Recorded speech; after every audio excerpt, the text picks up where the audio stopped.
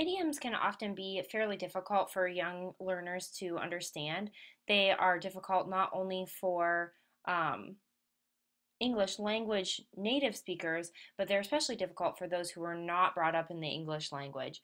It's also difficult because some of the idioms may be older and are not really used anymore, which may mean that they're unfamiliar. This app does a nice job of covering some of those. If you tap on index in the upper left-hand corner, you can see all the different idioms that you can get. A lot of them you do have to purchase, unfortunately, but you can get the daily idiom, which I think would be a great idea to use for a bell ringer. And you can tap on the daily idiom.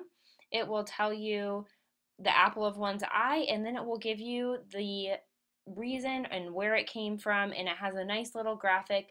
So it's just a very simple, nice tool to use with those who are trying to use some of those idioms that are very common in our English language.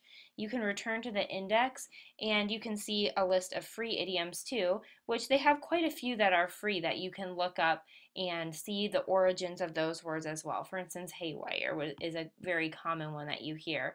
And so it just gives you these really fun illustrations and explanations of where they came from.